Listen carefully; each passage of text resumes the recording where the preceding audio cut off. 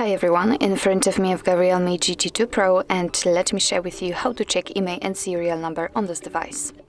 So actually we've got two different ways to check those numbers. The first one requires a secret code and the second is using the settings, and of course I'll show you both.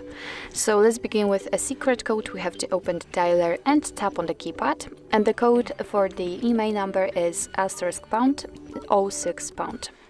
And as you can see, by this code we are provided with both IMEI numbers and also a serial number attached to this device. Let's tap on OK, and let me show you another way to check those numbers, and it will be quite useful if for some reason the secret code won't work. So now we have to enter the settings. We have to scroll down to the very bottom to find About Device, and right here all we have to do is to simply enter the status. And as you can see, here we've got both IMEI numbers for both SIM slots, and here we've got also the serial number of this device.